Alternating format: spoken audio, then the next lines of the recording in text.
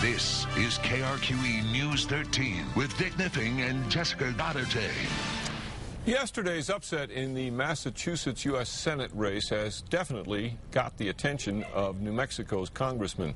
Republican Scott Brown won the Senate seat that had been Democratic for decades. Brown opposes the Obama health care reform bill. His victory gives the GOP the vote it needs to block that bill in the Senate. New Mexico Senator Jeff Bingaman, who has been deeply involved in health care reform, agrees there should be no attempt to rush passage before Brown is seated. Even after that, he's not clear about how to go ahead. As we get agreement on what to do on to proceed to enactment of something on health care, then we would interrupt that activity to do that. But I don't think any decision's been made with regard to how to proceed on health care as yet. And Albuquerque U.S. Representative Martin Heinrich says he understands the lesson of Massachusetts, but he still believes people want health care reform.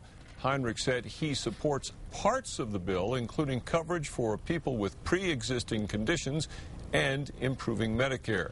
Today's web question asks if you think the Senate victory in Massachusetts will kill the health insurance reform plan. 58% say yes. That survey is still going on at krqe.com.